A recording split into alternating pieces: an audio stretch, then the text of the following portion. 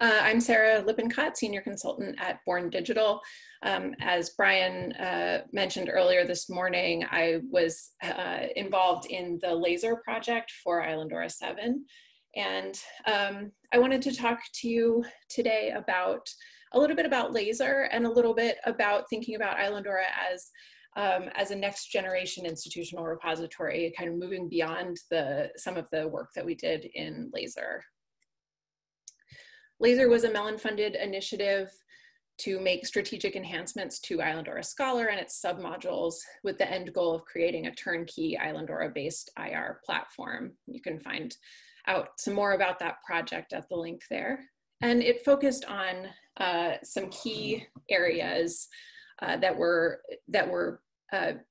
designed to achieve some level of feature parity with existing commercial and other institutional repository solutions. So things like content discovery, making repository content discoverable outside of the silo of the repository, improving indexing and metadata portability, for example, improving metadata export options, implementing an out-of-the-box solution for scholar profiles so that authors could have an aggregated collection of their own research, analytics to collect data at the object and entity level, so that to enable things like sending out readership reports to authors that examine that allow them to assess the impact of their publications,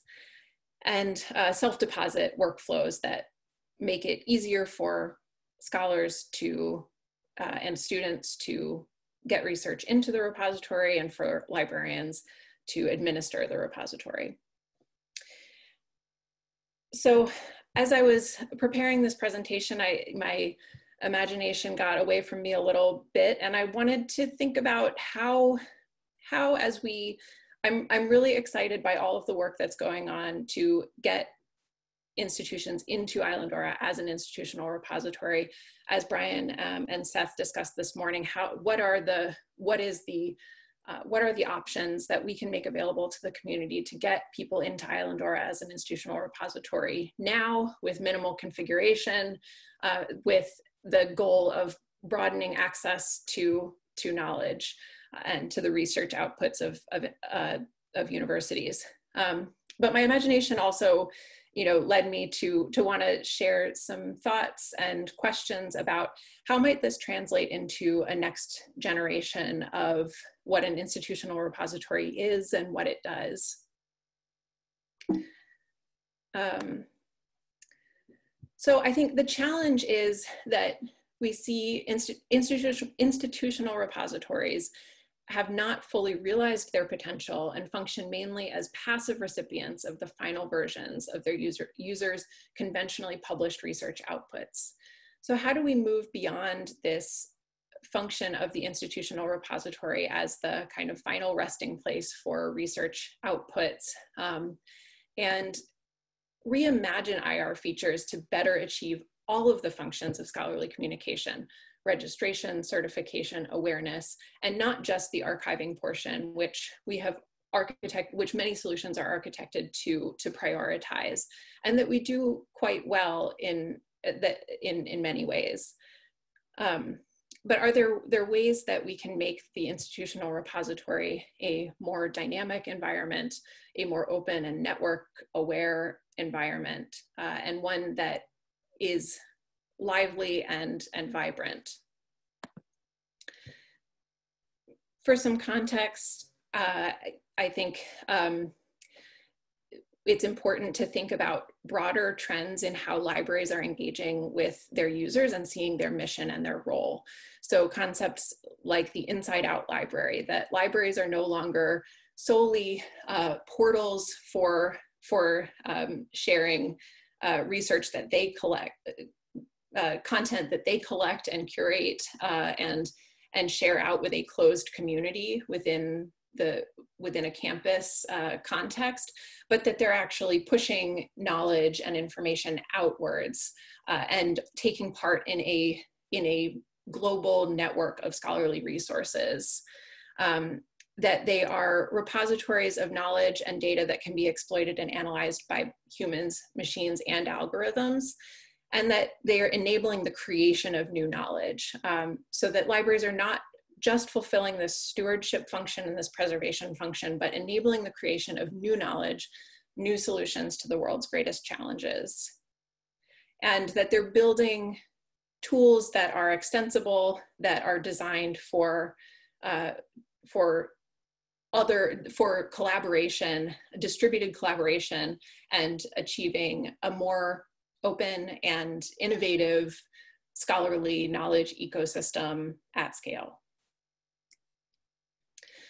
Some of the shifts that I think are coming about as a result of this, thinking about the library's mission and the role of the institutional repository, are the idea of silo to network. So the repository as one node in a scholarly ecosystem that needs to talk to other nodes, that needs bidirectional communication, or needs the ability to dynamically interact with other nodes, rather than being a static silo of information for long-term preservation purposes and access to a static end product.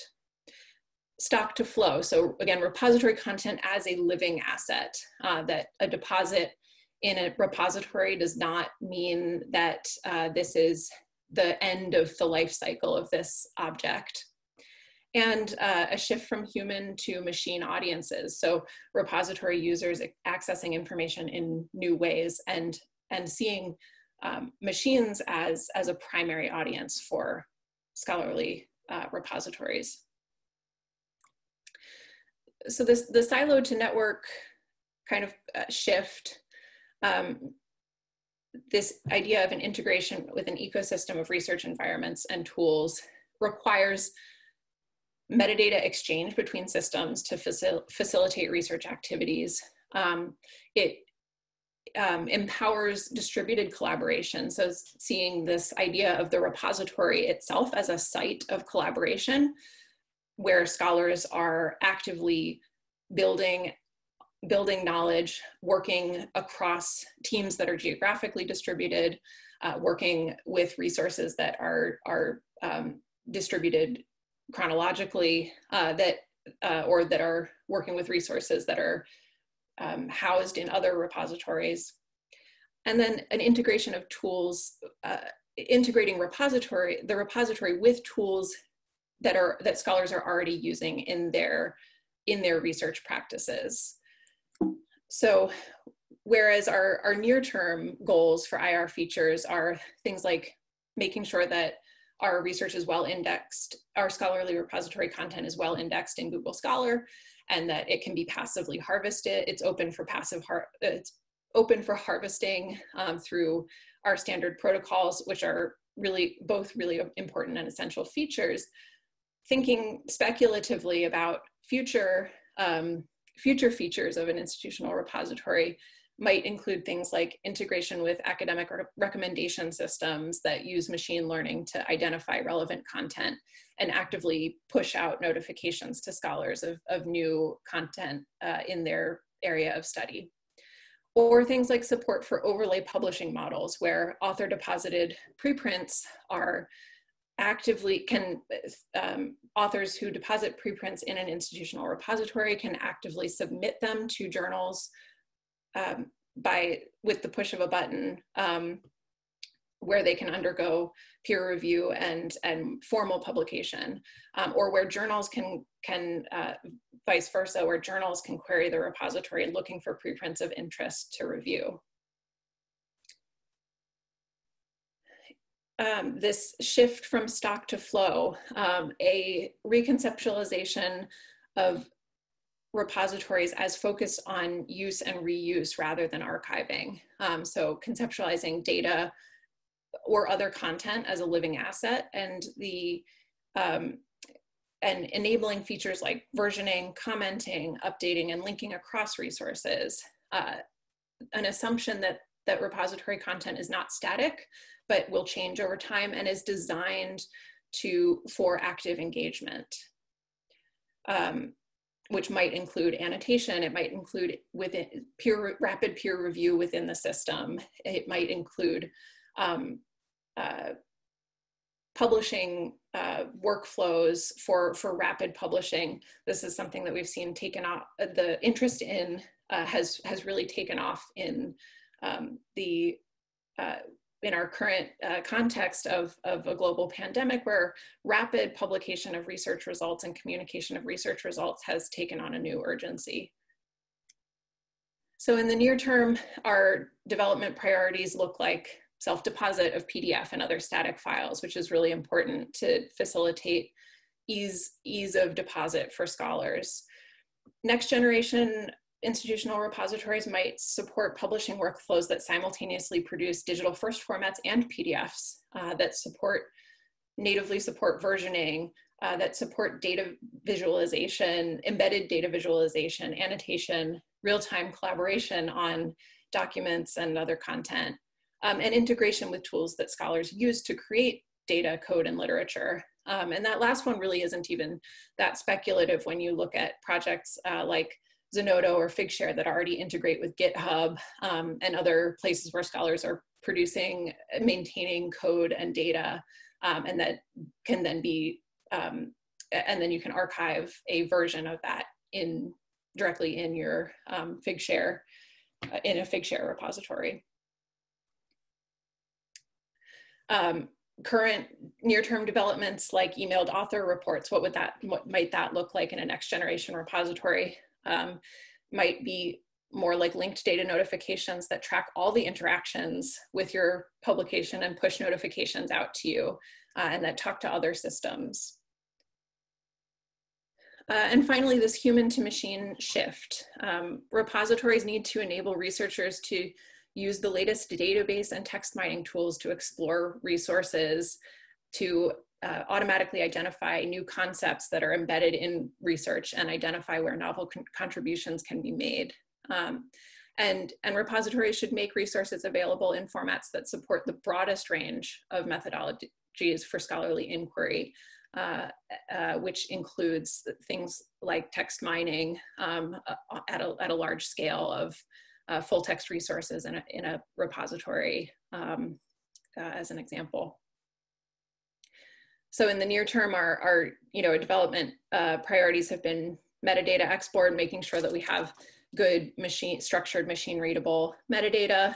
The next generation goal might be support for text and data mining at scale, integration of machine learning powered search and discovery tools into the repository that leverage all of the data available to deliver more nuanced search results or make novel connections between content in the repository. So I wanted to end with a couple of parting questions or thoughts. And actually one more example on this kind of support for text and data mining at scale. Tools that actually do some level of metadata generation or extraction on ingest into the repository. So again, machine learning tools, computer vision tools that create metadata automatically when objects are ingested into the repository to make them more discoverable, more usable by researchers. So a couple of parting questions. Is feature parity with other IR solutions the end goal for a repository in Islandora? I think in some ways the answer is yes, in that our goal is to, I think our collective goal is to make more open knowledge available, to showcase the intellectual outputs of our respective institutions, and to encourage knowledge production and reuse. But I also encourage us to think about what has made other IR solutions successful, and is it any individual feature or even set of features that has made Digital Commons or Figshare or Zenodo or other repositories what has encouraged adoption, what has encouraged their success and growth.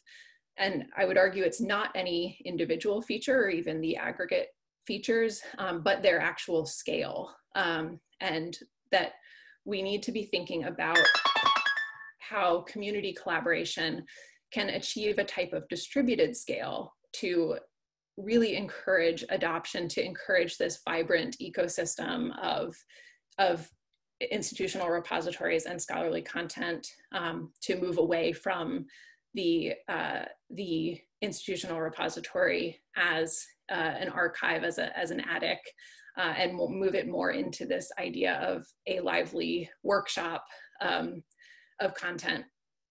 Can we achieve, are there ways as a community that we can achieve some of the benefits of that scale without having to rely on a centralized ownership model, like Digital Commons or Figshare or Zenodo, where one entity ends up kind of having centralized control over this content, and that entity or organization may not share our community values. So I hope that I've not gone too far off topic and have maybe given you all some food for thought. And I'd be happy to take a couple of questions. And I also have some links here to other resources about the kind of future of repositories, and encourage you all to take a look if you're interested in more.